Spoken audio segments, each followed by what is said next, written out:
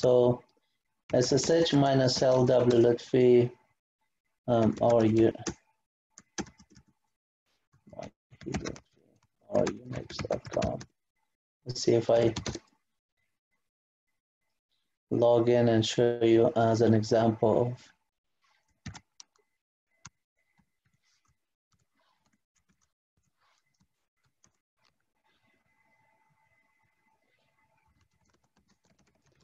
my Solaris.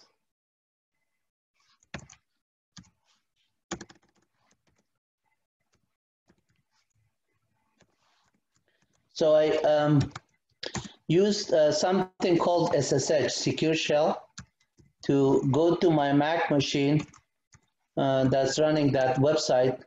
And from there, I log into my virtual box, which is my Solaris machine. And then inside here, now I'm on the Solaris machine.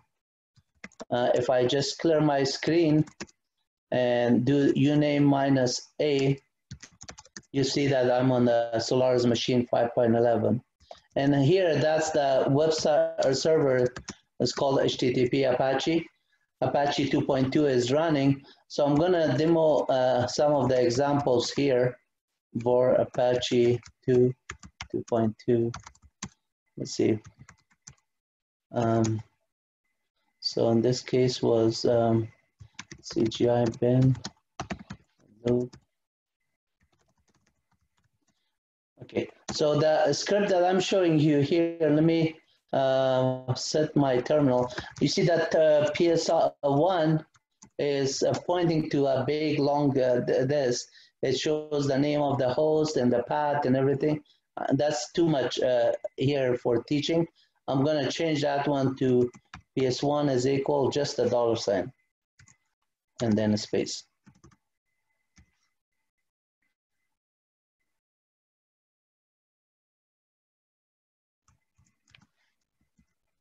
Okay, so sorry.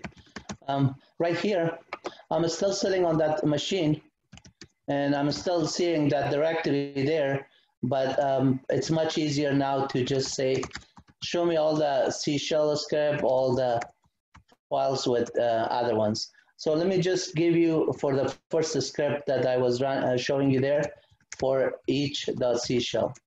And this is a script which I wrote a long time ago, and it's still good. It just basically uses C shell in this case instead of bash. And then there's other bash script. I'm going to show you those examples as well. And on this script, I'm just basically printing a list of all the sports here. And then you use a for each. This for each syntax is similar to Perl or Python and other programming languages that they use the word for each. Perl is very specific, similar to this works like this. So for each, and then a sports, and then you use an array of list.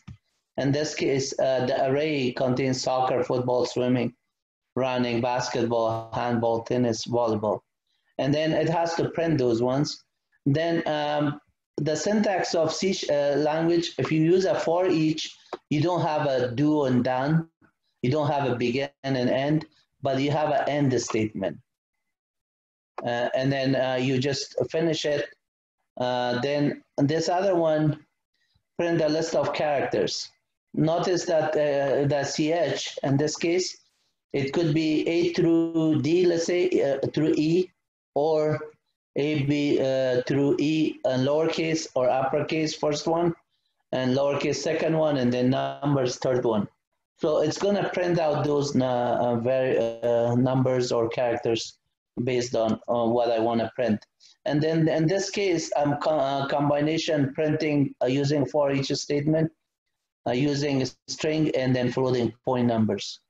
So if I just do for each.c shell, since I'm defining it on my for each statement .c shell, on the first line, if I say head 1, it minus 1, then it's going to say it's a C shell.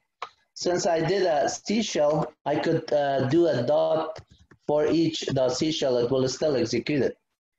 And notice that it does for floating point number, for others. So the next example on the C shell is a F statement, f.c shell. This one, I'm doing a comparison at some point. If sport is soccer, then I love playing sports, $sport, then playing soccer will be printed.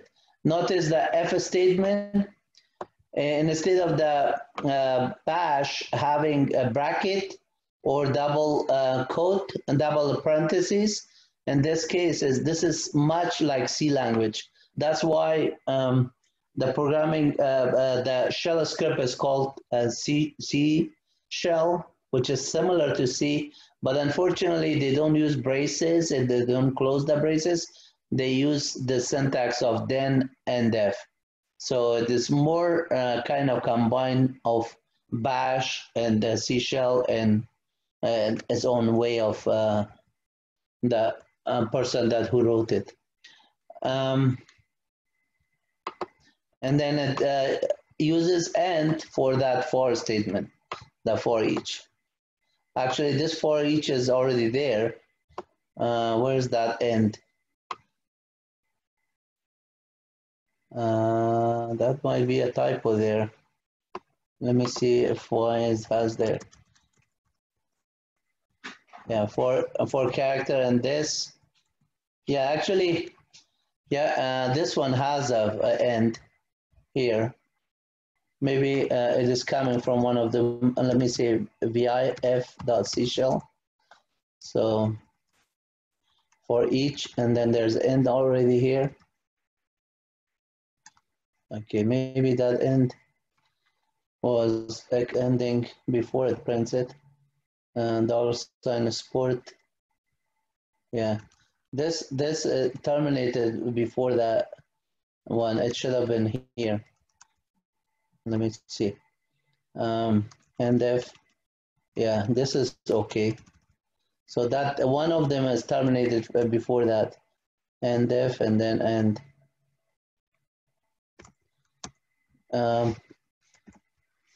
Quit.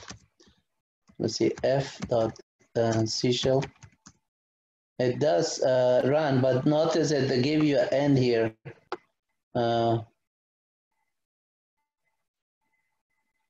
For each. Oh no, and that was output of this. This is my syntax. Yeah, this end not found. You see that? So we did see that as a typo. Vi f.c shell, and this one is okay. This one is extra. We could just comment this one out, and then that way the F statement should work. Because if that is the case, then this one is done. Let me see what's going on here. Oh, so now the file is read-only because I have to log in as root because I made the permissions of them differently. F.c shell, so nobody could modify it. So let me just do that. Sudo sudash.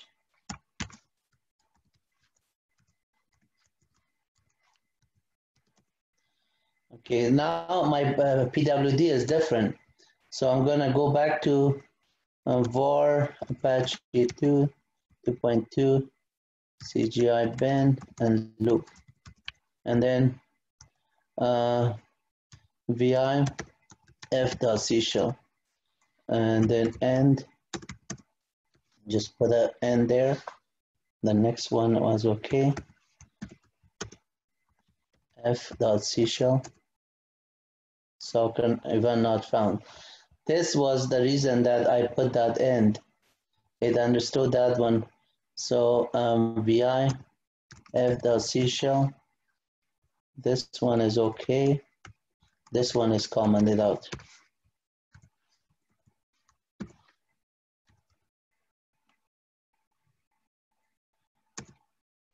Now f.c shell. It runs, did it say soccer? Let me see if it does grep -i soccer. You have a new soccer. Okay, so I'm gonna do f.c shell and move this line behind this line, because the if statement has to be part of this function to say that sport is soccer, then it does it.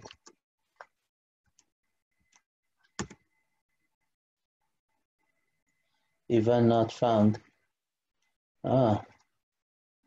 It is complaining with that column. VI soccer code.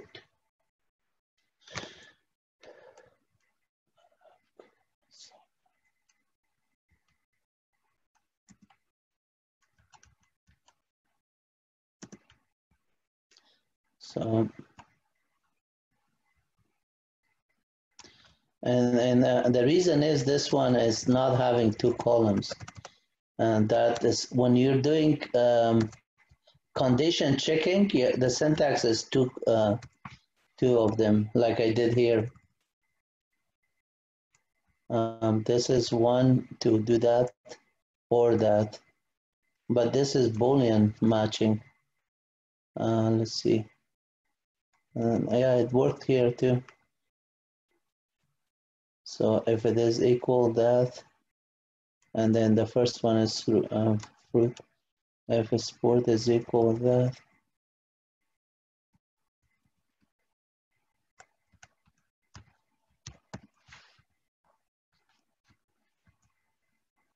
I'm gonna run it like this. It might fail. No, actually it didn't. That was the problem. So in this case, if you just do it like that, it's gonna work. And the syntax was that, let me try this f.c shell. And that's whether the two bracket fixed it or the bang. The bang sometimes, and it might just say this bang pound is not understood, as it looks like as if it is an event. Yeah, that was the bang. So I could have just get rid of that bang in C shell. If you're following after with a code, it is a problem. So I'm gonna do that, and I should escape it. It should not, yeah, it should not be there. So the fact of whether I use double quote or single quote, double quote if it was more than one condition. That means like this, I use more Boolean conditions. If this condition is true, or that one is, this is or that condition is true, or this other condition is true, any of those conditions. So I used a Boolean operator to say this one would be returning, let's say 1, or this one 1, or this one. Whichever one returned 1, this statement will be true. And then because it's an or statement. So the fact that I did the first line and put that escape in front of the bang, it works. That's why it's gonna come. And then if I look at the I love soccer grip minus I love soccer, it's there. I love playing soccer. And then the bang symbol is there. So that was the reason for the event. F.c shell. Now I don't need this pound in front of this at all.